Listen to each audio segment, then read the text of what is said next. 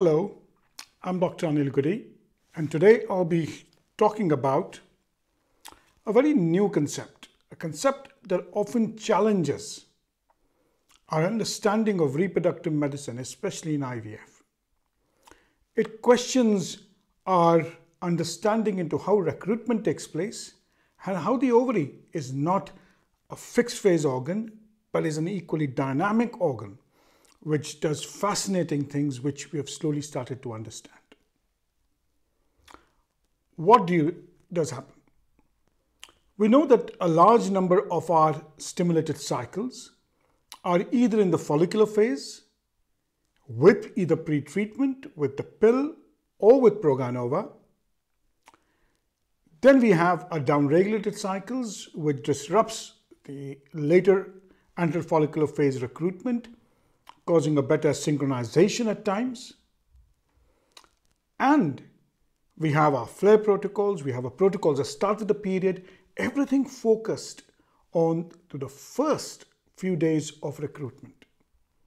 Our belief has been that if we can induce stimulation of ovaries and recruitment of follicles in the early follicular phase, then we'll be able to work with nature. We often forget that nature does things differently, especially in women who are getting older, who are coming to the end of their reproductive cycle, or women with a lower reserve. I have this concept that a low AMH has nothing to do with fertility. It has been proved quite convincingly, but it tells you more about recruitment and availability of antral follicles.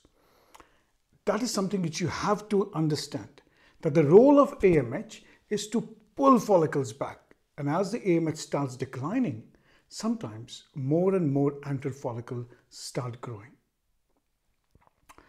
So the question we need to ask is, can we make use of this concept in certain women who do very poorly in their follicular phase start? Now, for those who have done the course in which I lecture, will remember the chasing of the antral follicle, which is a far bigger picture that we give. And there you will realize that this is only a part of the chasing the antral follicle protocols. Now, let's look at the history. 32-year-old woman having had 5 IVF cycles, AMH of 4.03 picomolar liter, normal FSH and LH, has always had stimulation in the first few days of a cycle, ranging from 450 to a mild stimulation. The maximum number of eggs she has got, or oocytes she has got, is 3. The minimum has been 1. And I saw this woman who came stating whether she should go for donor eggs. Incidentally, I scanned her around day 20 of a cycle. And then I found 9 to 10 antral follicles with a corpus luteum. It's not very unusual, but you have to remember almost all her previous scans had been in follicular phase, day 1 or day 2. About 30% of my cycles are non-follicular phase start, which means they are in the luteal phase or at random starts. How we select it is a different formula altogether. Now, what did we do? I decided that for 3 days, I gave her an antagonist. Why? Because I saw the blood flow in the corpus luteum being extensive, and my aim was, can we knock off the corpus luteum? So we decided to knock off the corpus luteum and started giving clomiphene. Again, please forget the concept that clomiphene uses in the first few days of your cycle. No. A pituitary which has gone back to sleep can be woken up. And we give clomiphene in the later half of the cycle, starting from day 23, 24. A very different concept. What this allowed us to do, along with HMG, is it allowed us to start the stimulation by two different drugs. And if you have a look at on the day 4, day 5 of stimulation, there was a more rapid growth. And you'd say, oh, on day 4 of stimulation, how can you have a 10 to 12 millimeter follicle? Take a step back. When I scanned her, you already had a recruitment occur in the luteal phase. And that's the beauty of these treatments, that you can detect follicular changes occurring at different times of the cycle. So we continued the stimulation and we restarted the antagonist, as you see on the slide. And you look at the E2 rises from 1,412 to 2,900. By the 14th day, which effectively is about day 10 or day 12 of stimulation, we see a good follicular growth. The corpus luteum is no longer active. The blood flow has gone down. We got 9 oocytes, out of which 7 were metaphase 2, and we were able to freeze 2 good quality blastocysts. Now, what did it tell us?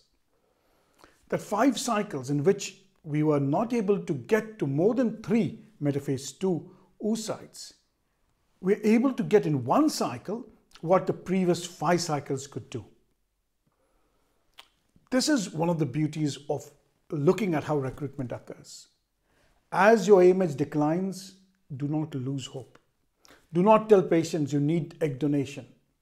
These are young patients. Egg donation is challenging. Often women accept it. The reason is because in a relationship, often they feel that that's the only way they'll have a baby. As long as you're young, as long as you're less than 37 years of age, follicle recruitment can be reviewed. You will see that you can use multiple different protocols which will allow you to stimulate the ovaries. There will be failures. There will be certain cases where you will not find eggs. But in some cases, you will be able to stimulate these ovaries much better. Once again, bring into question that antral follicles are not recruited in the last few days of the cycle. Antral follicles are recruited continuously. And therein comes the concept which I coin as chasing the antral follicle. And I hope that those of you who come to the courses will see how we slightly change the entire concept of reproductive medicine in IVF. Once again, my aim here is to try and inculcate that IVF is about asking the question why, and then it becomes a fascinating branch. Thank you.